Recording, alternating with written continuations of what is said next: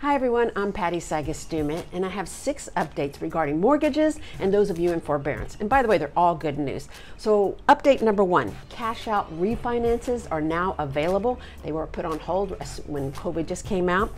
There's a program, a Conquest program, with an interest rate of 2.5% for a 30-year fixed loan. That's great.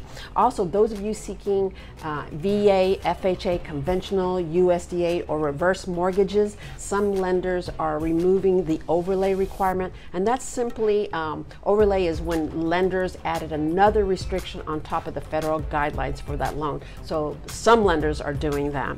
Number 4, credit score requirements. The minimum is still 620. Not all lenders have that, but my preferred lender does. Number 5, for other types of loans, specifically for investors. The good news is a no income investor loan is back, and also the bank statement loans, they have more attractive rates.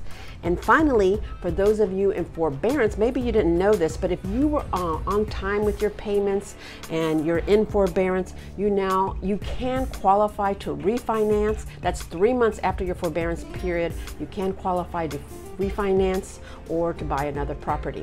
So that's this good news.